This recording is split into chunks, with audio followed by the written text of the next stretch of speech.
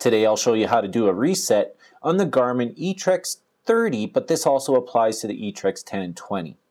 Before doing a hard reset, be sure to back up all your user data using Garmin Basecamp.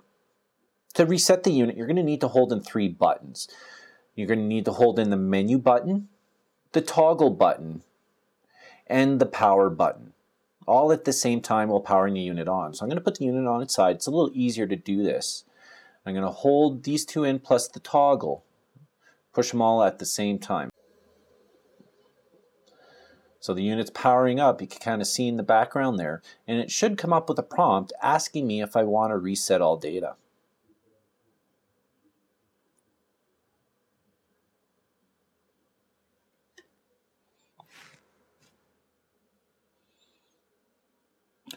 Alright, so the prompt came up.